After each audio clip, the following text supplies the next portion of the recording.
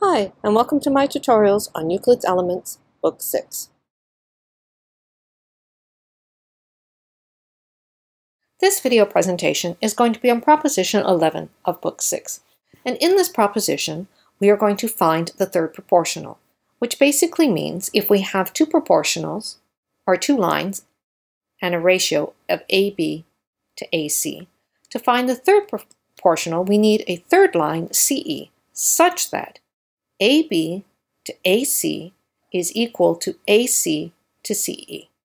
So here is the ratio that we want to find and to construct the line CE. So how do we do this? Well, we start off with our two lines and we draw them such that they come to a common point A. The angle between them, it doesn't matter. So the angle between these two lines is arbitrary. Now we draw our line AB and extend it to point D such that BD is equal to AC. And we do that using the methods described in Proposition 3 of Book 1.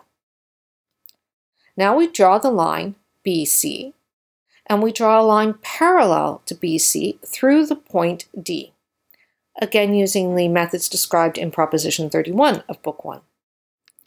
We extend the line AC until it intersects with our previously drawn line, and we define that point to be E. And now, the ratio of AB to AC is equal to the ratio of AC to CE.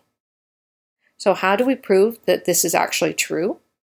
Let's look at the triangle ADE, and we have a line BC which is parallel to the base of DE.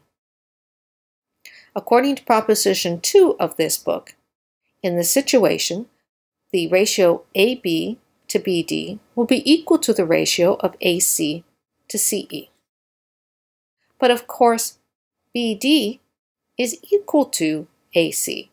So we just cross out BD, we replace it with AC, and we have AB to AC is equal to AC to CE.